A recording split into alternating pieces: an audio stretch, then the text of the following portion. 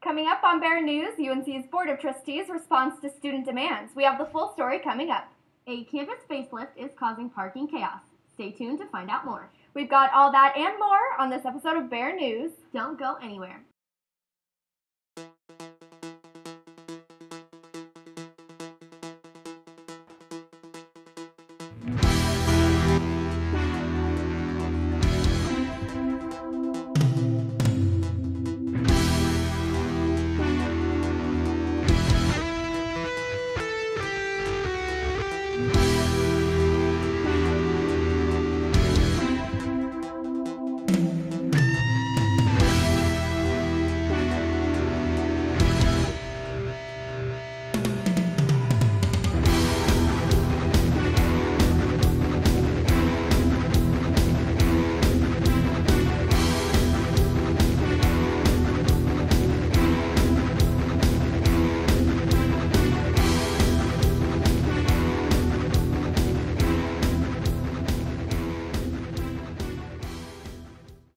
Only a few weeks into the Trump presidency, and his administration is battling in the Ninth Circuit Court of Appeals over his immigration limitation order.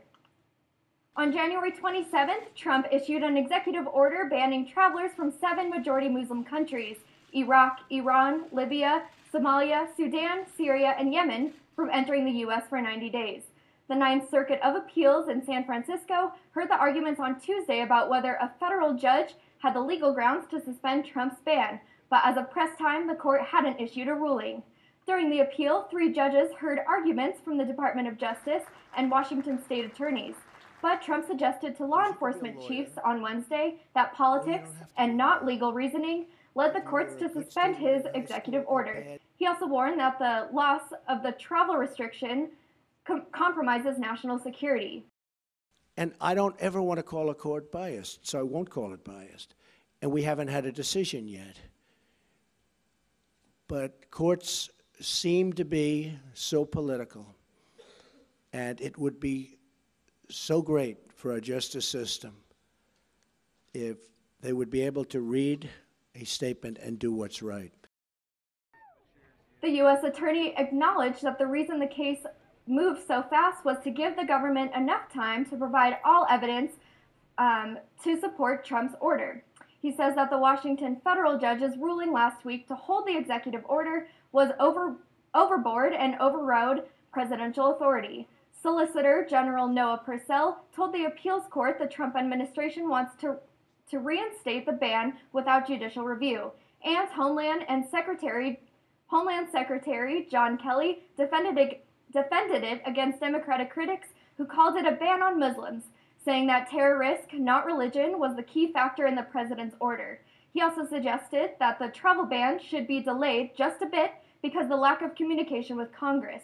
The order sparked protests and chaos across the nation and in overseas airports.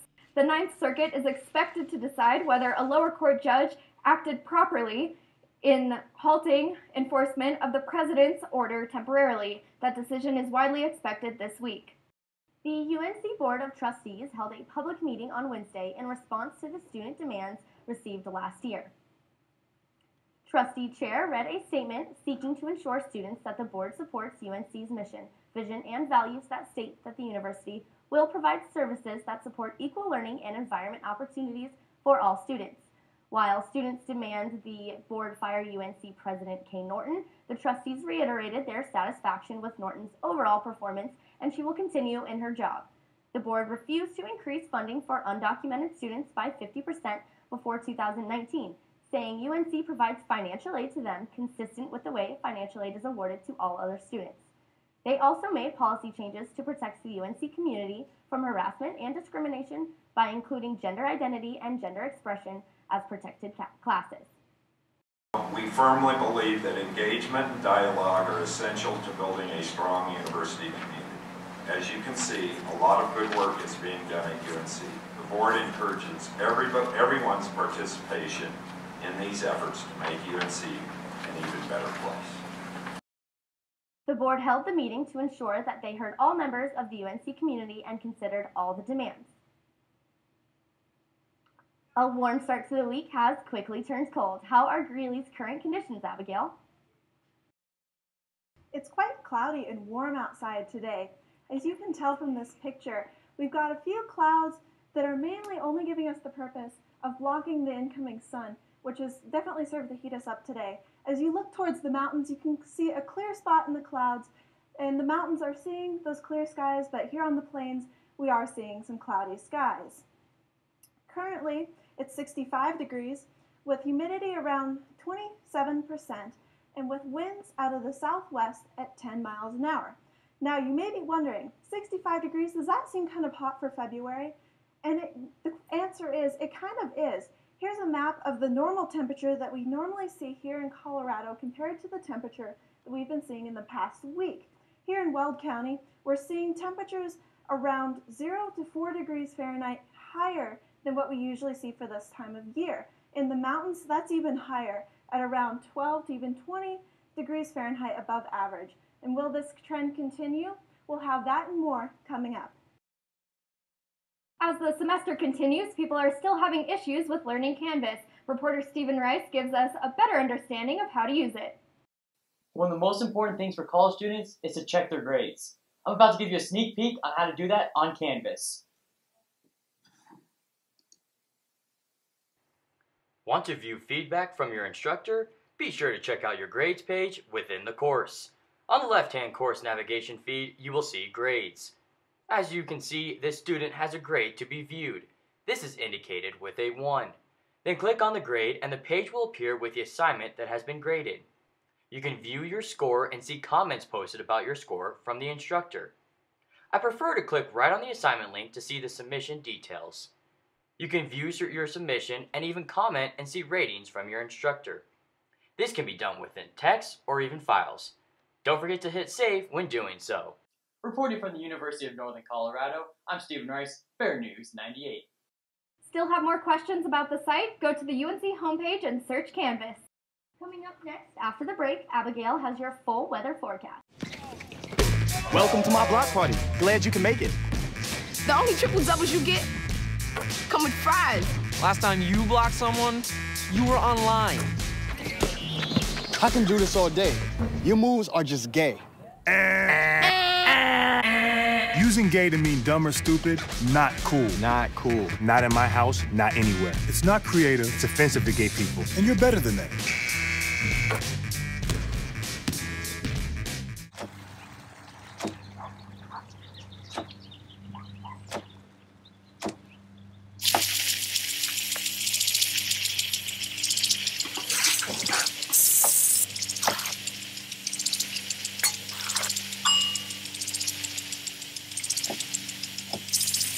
Clean kitchen surfaces, utensils, and hands with soapy water. 1 in 6 Americans will get sick from food poisoning this year. Keep your family safer. Check your steps at foodsafety.gov.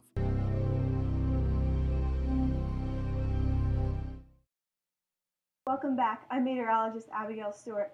Taking a look at our current satellite, we see not much over Colorado. Mostly those clouds are staying north of us, but the clouds that are here really aren't giving us much in the way of precipitation. Mainly they're just giving us cloud cover.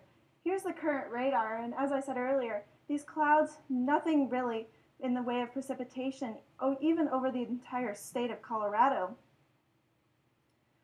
We've got a stationary front kind of near the Front Range plains of the state and a low pressure system right around the Colorado-Wyoming border, but to see all the rainy weather and kind of cool weather, you have to follow that front up and over to the western United States, where they're seeing a ton of rain and a ton of flooding currently.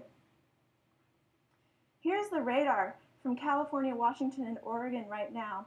As you can see, Northern California is getting a ton of rain, and with some smaller storms moving up and north of California. Here are the current watches and warnings in California, Washington, and Oregon. And as you can tell, most of the coast is dominated by all of these flood watches and warnings from all of these storms that they've been seeing from this dangerous flooding. Here in the central United States, we really aren't seeing much even in the way of storms. As we move to the eastern United States, you can see a few snowstorms up east, but really the main story is this flooding that we've been seeing on the west coast. Here's a photo sent to us from Catherine in Portland, Oregon, and as you can tell, it is quite gloomy there. with a lot of rain, as we saw earlier from the radar and the flood watches and warnings. Our highest precip today comes to us from Northern California, where in Humboldt County, they saw 7.95 inches of precipitation just within 24 hours. Surrounding stations saw around 4 or 5 inches of precipitation, which is still a lot, considering this was only 24 hours worth of rain, and this doesn't account for what's falling right now. Here's a map of what's normal for the western United States compared to what they've been seeing the past week. As you can tell, most of the states where we did see all these watches and warnings are sitting around 200 to even 800% of normal precipitation, thus leading to a lot of those flood watches and warnings and dangerous conditions over there. Bringing us back to Greeley, we see 8 a.m. tomorrow, we're going to see temperatures around 40 degrees, and finally warming up to 56 degrees at 10 a.m. And that's been our high the last couple of days, so you can bet that it's definitely going to be a lot warmer tomorrow than we've seen the past week. Winds are going to stay around 10 miles an hour for the morning.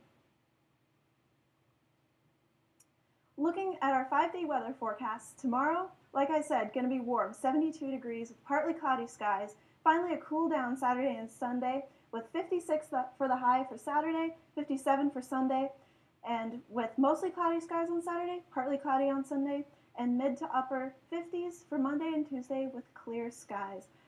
That's all for weather. Back to you.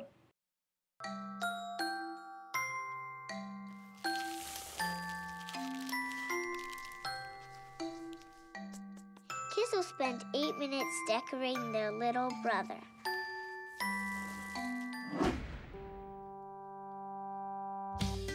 Brushing for 2 minutes now can save your child from severe tooth pain later. 2 minutes, twice a day. They have the time.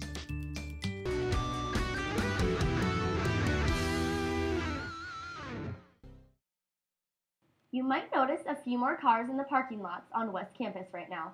The construction around the UC this semester is a burden for both students and faculty.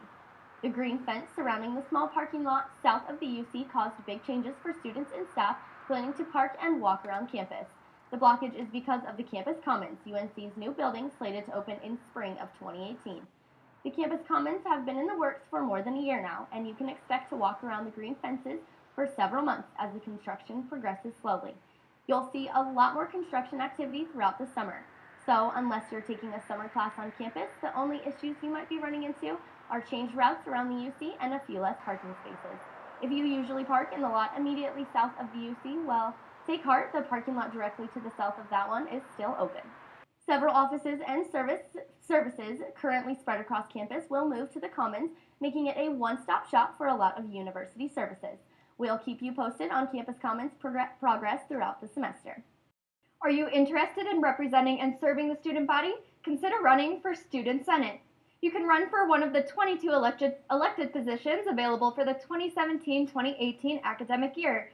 Election Commissioner and Student Senate parliamentarian Tammy Ortiz explains the impact of the governing body. But we're working for the students. We're giving voice to the students, making sure the students are represented, and because a lot of times at college campuses or even anywhere, that student voice isn't always heard, so we make sure that they have a voice. Still interested in running? Here's what you will need to do. Pick up an election packet at the Student Senate office or on the UNC website. You must be enrolled in 12 credits and have at least a 2.5 grade point average. Fill out the general application and collect 2 faculty signatures and 50 student signatures. Turn all this in to the Student Senate office by February 24th, and you're good to go. Elections are April 4th, 5th, and 6th. You can go vote on the computers available at the University Center or at home via your Ursa account. It's almost Valentine's Day. You know what you're supposed to do on that special day, but do you know why? BearNews reporter Stephen Rice tells us the history of how this love holiday came about. What has become one of the most popular holidays is thanks to a patron saint. The history of Valentine's Day and the story of its patron saint is shrouded in mystery. We do know that February has long been celebrated as a month of romance, and that St. Valentine's Day, as we know it today, contains vestiges of both Christian and ancient Roman tradition. But who was St. Valentine, and how did he become associated with this ancient rite? Well, the Catholic Church recognizes at least 3 different saints named Valentine or Valentinus, all of whom were martyred. One legend contends that Valentine was a priest who served during the 3rd century in Rome.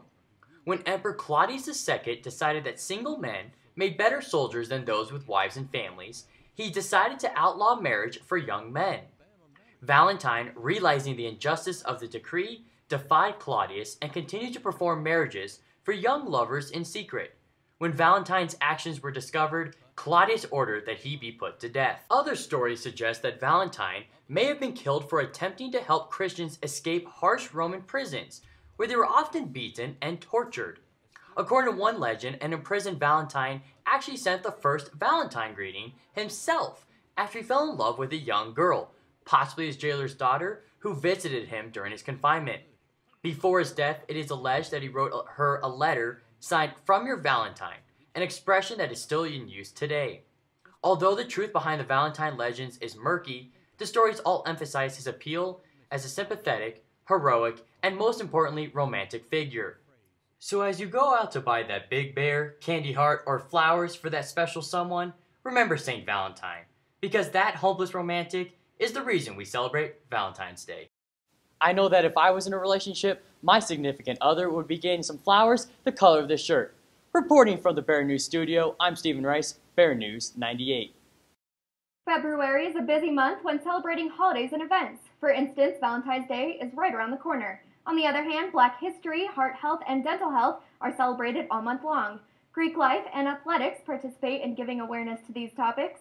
For more information on how to bring awareness with any of these events, visit the UNCO calendar. And this update to our top story. Just a few minutes ago, the Ninth Circuit Court of Appeals issued its ruling upholding the lower court's temporary restraining order on the administration's travel ban. So the Seattle judge's nationwide ruling prohibiting enforcement of the ban against immigrants from 7 countries will remain in effect, at least for now. And that's our show for tonight. Thanks for joining us this evening. And a big thank you to Peak, Stucco, and Stone for their help with our brand new set. We'll be back next week. Until then, stay up to date on our Facebook, Twitter, and Instagram, BearNews 98. Be sure to like us. Have a great week.